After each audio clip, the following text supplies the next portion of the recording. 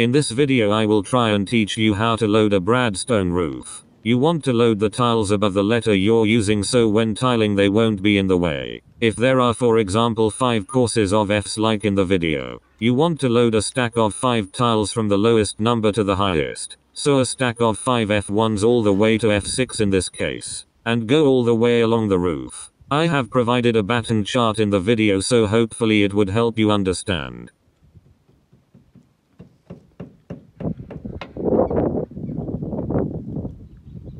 Please comment, like and subscribe to the channel.